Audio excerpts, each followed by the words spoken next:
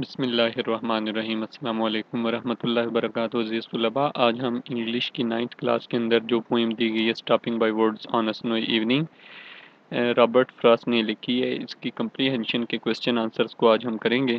तो चलते हैं बगैर कोई वक्त ज़ाया किए अपने क्वेश्चंस की तरफ। सबसे पहला क्वेश्चन है, the first question is what hidden meaning of the following words convey to us? Woods, house, horse, harness bell, downy flake. The answer is woods represent the beauty of nature, the house represents protection and peace, the horse represents a society agent, harness bells represent the sound of consciousness, downy flake represents the comfort of this world. Question number 2 is why has the last verse been repeated? The answer is the last verse of the poem has been repeated, which usually means the line is very important. In this poem, sleep stands for death.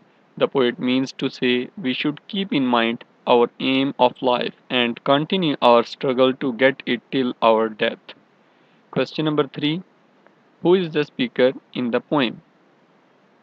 The answer is a horse rider. Maybe the poet Robert Frost himself is the speaker in the poem. Robert Frost was a famous American poet. His poetry focuses on the theme of nature. Question number 4, whom does the speaker refer to in the first stanza of the poem? The answer is in the first stanza of the poem, the speaker refers to the owner of the woods who lives in the village. The owner of the woods is not present there at that time, so he can't see the speaker and the woods filled with snow. ये हमने आज 3 question answers किए हैं।